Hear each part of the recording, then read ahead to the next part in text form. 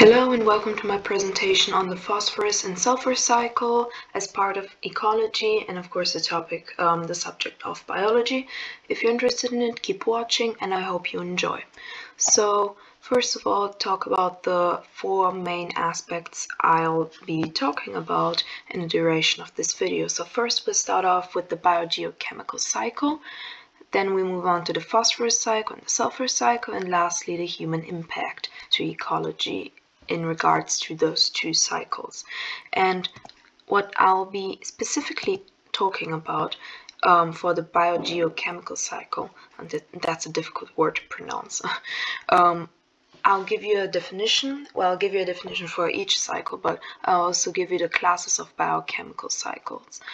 For the phosphorus cycle, I'll do the same, except I'll also talk about the specific phosphorus cycle, its biological functions, and I'll give you some diagrams on which I'll illustrate exactly what the phosphorus cycle is there for.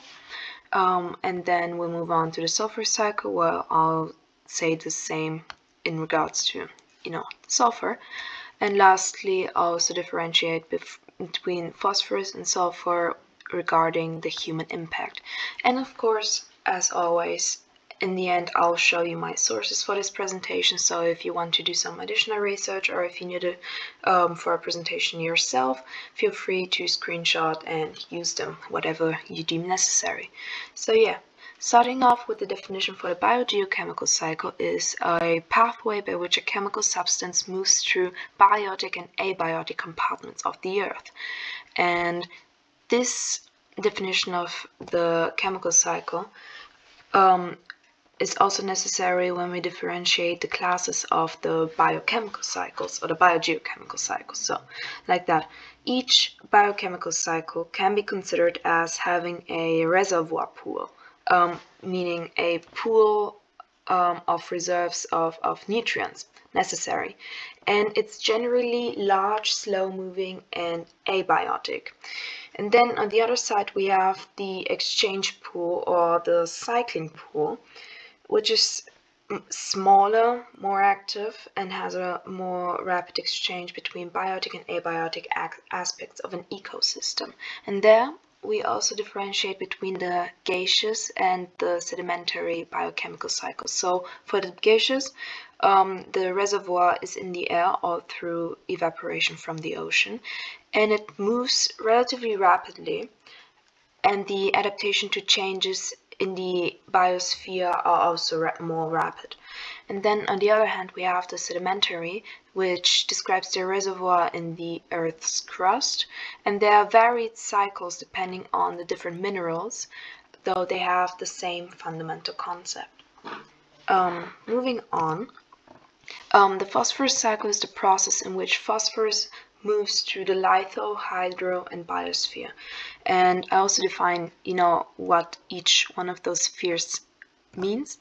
Yeah, here you can see the phosphorus in the periodic table. And starting off with the lithosphere, it's described as the solid, rocky outer part of the Earth's crust, including the brittle upper portion of the mantle and crust. Then we have the hydrosphere, the mass of water found on, under, and above the surface of the planet. Basically the total amount of water on a planet.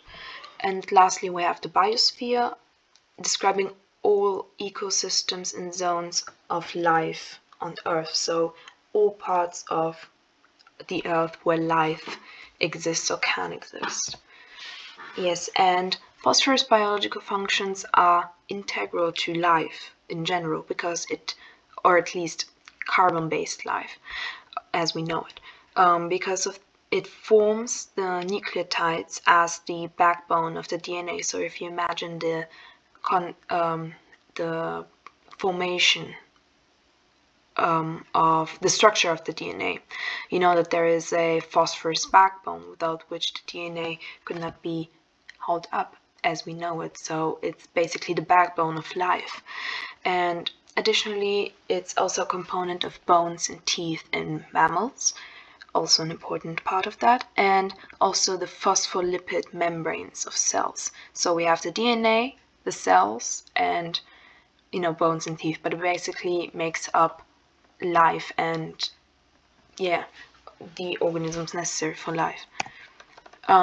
When we talk about the phosphorus cycle, we have three main, you know, aspects, the three main stages of the phosphorus cycle, as I might say. First of all, we have weathering, which is the extraction of phosphorus from rocks through the weather events that wash it into the soil.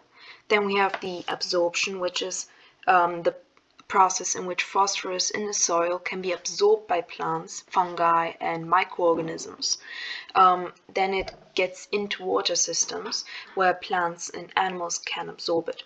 And last, we have decomposition, where phosphorus is returned in the water and soil after the organisms is decomposed, from where on it can be reused and the cycle starts anew. That's why it's a cycle. This all can be seen in this beautiful diagram by the Encyclopedia Britannica, where we have the runoff, the weathering, and the absorption. We have the weathering here, let's say, then we have the absorption in the water, and then the uptake or the decomposition, as we can see here in marine sedimentation and the organic decomposition, and everything is interconnected, as you can see by this diagram. Now we get to the sulfur cycle, which is the circulation of sulfur in various forms through nature. So similar to phosphorus, but just with sulfur. And I'll start with the biological functions of sulfur for a change. So first of all, it's occurring in abundance. It occurs in all living organisms as a component of certain amino acids. So again, an integral part of life to living organism, or at least carbon-based organisms that we know of. It's also integral to processes, so it contains both atmospheric and it's contained in both atmospheric and terrestrial processes. It can also be used as a fertilizer that has a positive effect as a component. And I actually wrote an essay on it on ferrous sulfate. Quite interesting if you're interested in gardening and all of that. Well, yeah, moving on. It's also a component of acid rain. And wait, acid rain is actually a mixture of wet and dry depositive material from the atmosphere containing higher than normal amounts of nitric and sulfuric acid. And it's the product when hydrogen sulfide dissolves in water to sulfurous and sulfuric acid. Yes, so here we have the same diagram, but with the sulfur cycle, beginning with weathering, which is again the extraction of something, the extraction of sulfur from the rocks through weather and events that wash it into the soil.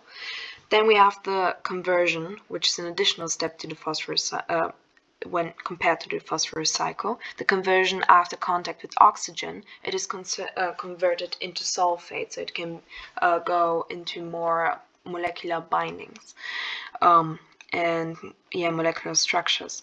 Then we have the absorption. The sulfate is taken up by plants and microorganisms and then passed along the trophic levels. And trophic levels are a term that you see is reoccurring when talking about ecology. And decomposition. Phosphorus is returned in the water and soil after the organism is decomposed, and it can be reused. Again, cycles. Now here we see the same diagram, but for sulfur. So we have the weathering, the runoff, sedimentation, and sulfate. In sulfides, the runoff.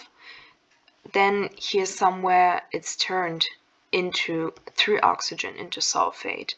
And from then on it's absorbed throughout the trophic levels.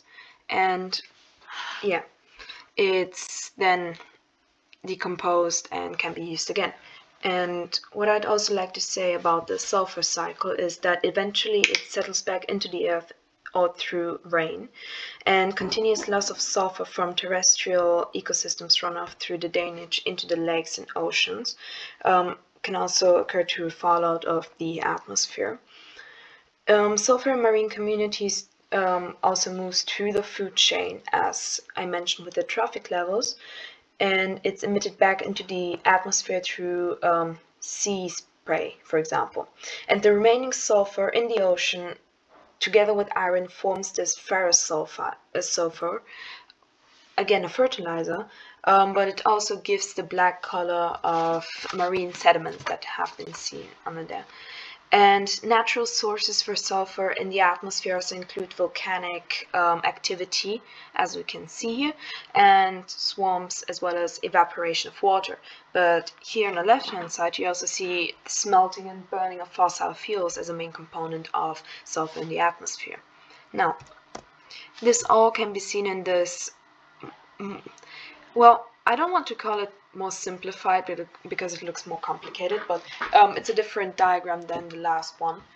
And here, if you screenshot it and if you stop it, you can see in a more detailed version of the interplay of the sulfur cycle with the emission, the deposition, gasification, and all of that. Yeah. Coming to the human impact, starting with phosphorus. It's mined for fertilizer and transported into cities and farms. So both phosphorus and sulfur are used for fertilizers. And excessive amounts of nutrients harm the aquatic ecosystem. And this culminates into a phase. I don't want to call it a phase, but a phenomenon called eutrophication or dystrophication or even hypertrophication. And these are different levels of a body of water becoming overly full of minerals and nutrients such as phosphorus, which leads to excessive growth of algae. This leads, because the algae consumes oxygen, this leads to oxygen depletion in that body of water, and that then culminates and results to anoxic water, so-called anoxic waters, and no oxygen, depletion of oxygen, yeah. And this anthropogenic, so human-made eutrophication leads to this lack of oxygen and anoxic waters, which then in turn lead to increased death rates of species and habitat. And in ecosystems, the biodiversity is a main component of ecosystems. Excessive amount of fertilizer can cause imbalance of the naturally occurring minerals. Additionally, not only for the ecosystem, so it's overall harmful if they're in an excessive amount. And the same can be said for the sulfur. And the human impact for sulfur is also that fossil fuels increase the amount of sulfur in the atmosphere and the ocean, so not only the ocean, and they deplete sedimentary rock that sinks through the mining of sulfur. Additionally, sulfur in the atmosphere acts like an air pollutant, so it's not only harmful to the marine ecosystem but also to the gaseous ecosystem, and it reacts with water to sulfuric acid. And as we remember, with oxygen it turns into sulfate. Here it turns into sulfuric acid, lowering the pH value and causing damage to various systems. And the sulfuric acid is also the component of acid rain. The usage of sulfur as fertilizer can also cause sulfur deficiency, as a deficiency of naturally occurring sulfur because of the added sulfur. And these are some of the key points to talk about when talking about the phosphorus into sulfur cycle in ecology. I thank you for listening once again, if you didn't stay that long. And yeah, thank you very much. These are my sources, and yeah, thank you. Have a nice one.